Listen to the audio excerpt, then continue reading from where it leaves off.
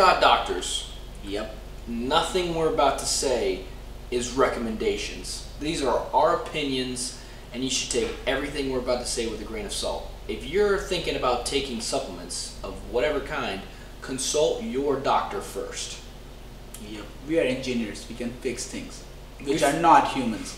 We fix airplanes, boats, cars, trucks, bridges, stuff like that.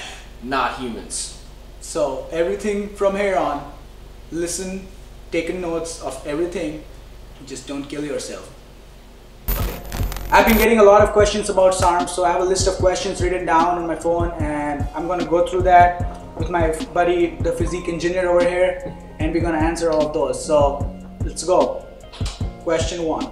What are SARMs? SARMs basically are selective androgen receptor modulators. They're developed to have the benefits of some exogenous hormones without all of the bad side effects associated with taking steroids. They bind to the androgen receptor in your body and are meant to exhibit steroid-like effects. So increased muscularity with decrease in body fat. Okay, that answers what are SARMs and how do they work.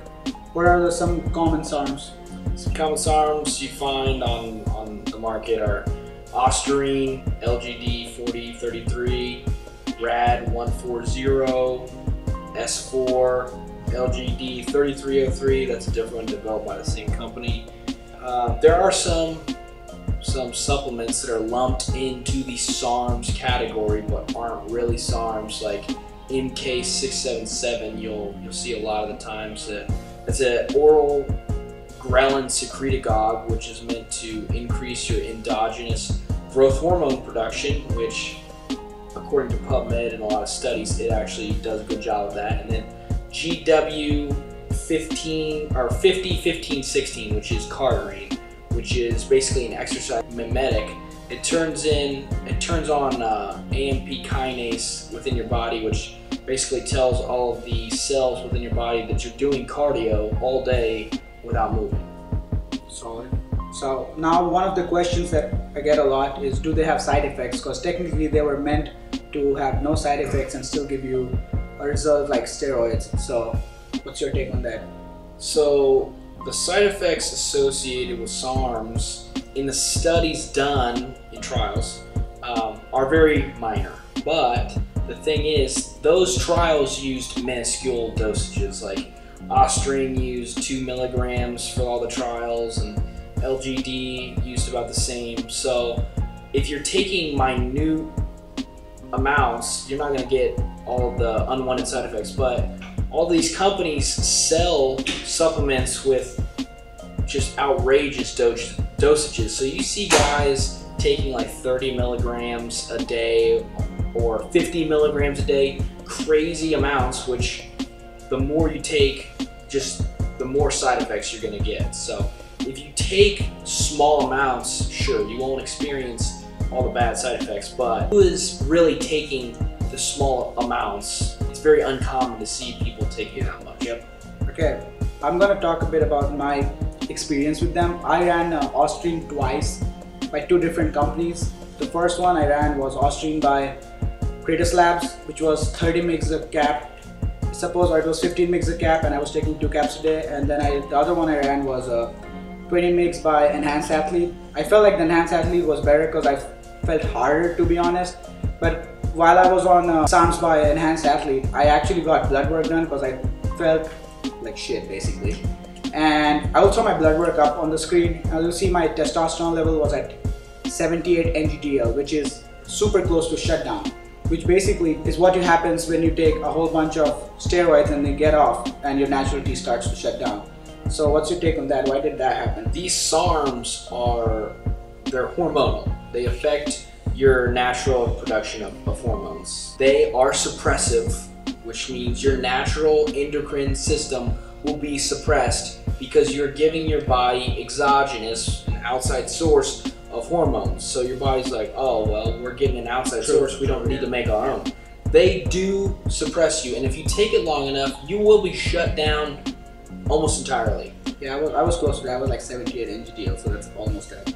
But one more thing I observed with Sarms was while I was on it, I was basically cutting for the entire time. I did bulk for a while, but to be honest, the gains were not as promised. Like they were like, oh, you're gonna get 10 pounds of muscle or something. My diet was on point. Like I used to eat basically bro food, chicken and rice 3 times a day, and my macros were on point. I barely used to have cheat days. I did like kind of lean down a bit. It's probably because of like eating all clean all the time. But once I got off, I did a mild PCT, but I felt like I didn't gain anything. It was not worth it. That's how I'll put it. When you're on these Sarms supplements, the promise by these companies is you'll gain exorbitant amounts of muscle and strength and lose all kinds of body fat, which when you start taking them, you will see some strength go up because you're taking hormones. So you're gonna get stronger, you'll get a little bit more muscle, you might lose some fat if you're cutting, but when you come off this stuff, your natural production is gonna be so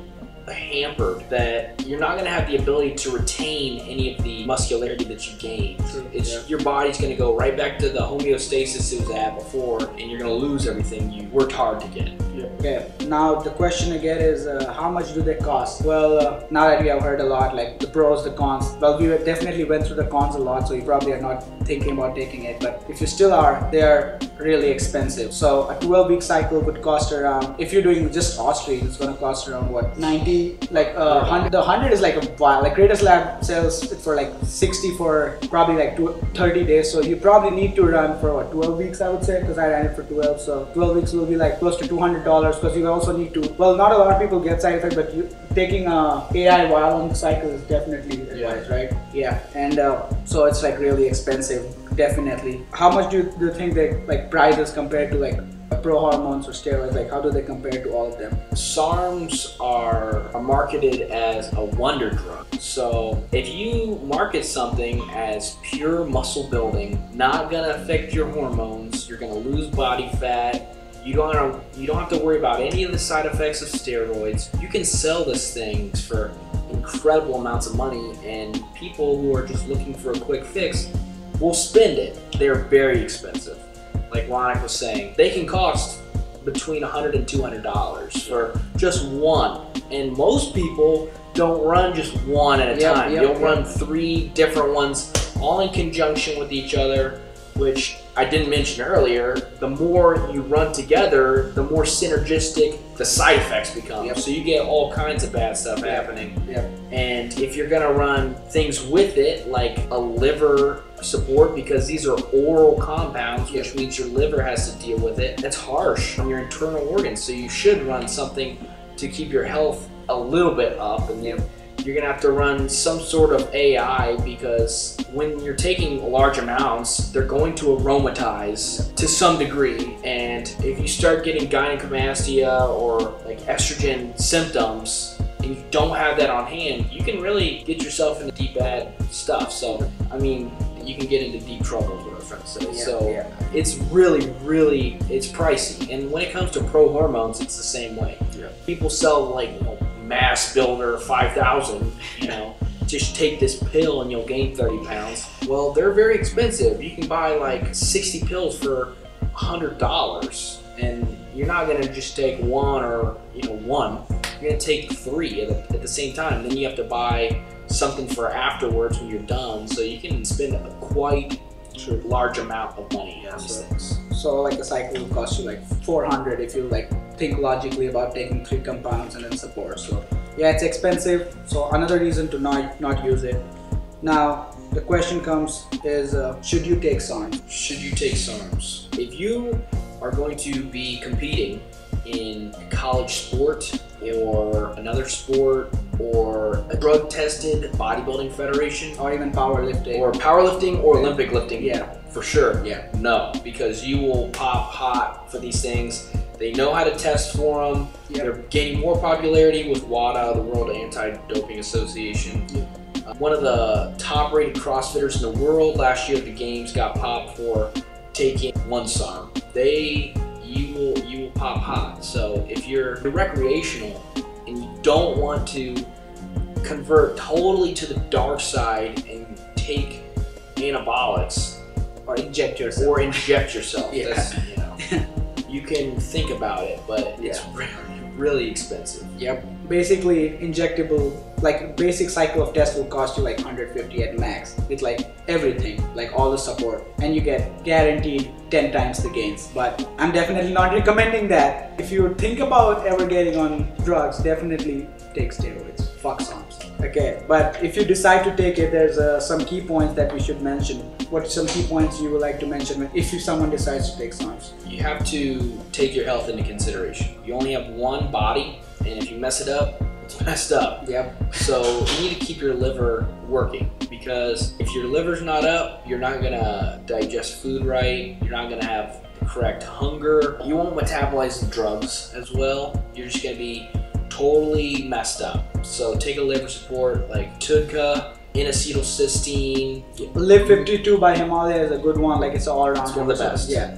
Anti-aromatase or aromatase inhibitors, because as much as they're touted to say they don't aromatize, they do. People get gynecomastia and estrogen symptoms from them, so it is very important to have something to block that. Yep. And then the most important thing you need to have before you start is a PCT. Yep. Because you can't stay on these things forever. Yep.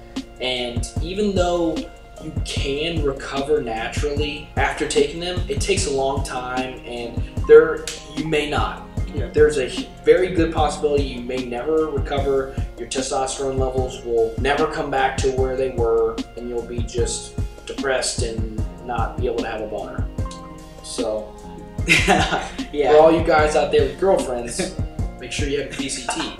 A PCT consists of a SERM, which is not the same thing as a SARM. It's a selective estrogen receptor modulator, which would be like Nolvadex or Clomid or Raloxifene. I think there's another one.